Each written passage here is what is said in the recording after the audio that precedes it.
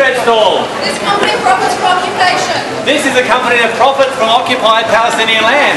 This company steals its product from occupied Dead Sea.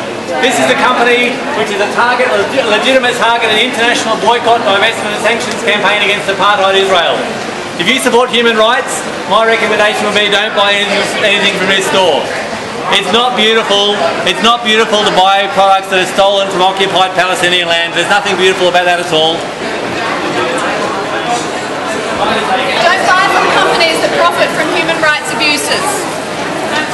Boycott Seacret. Boycott Israeli companies. Make Israel comply with international law. Join the boycott campaign until Israel complies with international law. Can I ask you to fly, madam? You're encouraging a boycott?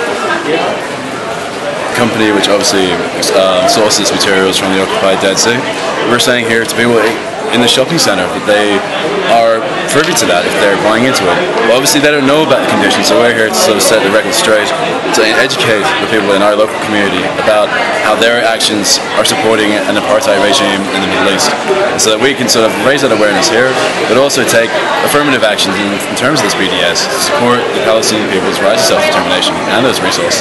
One's gone up to the stall so far, so I think we're in good shape.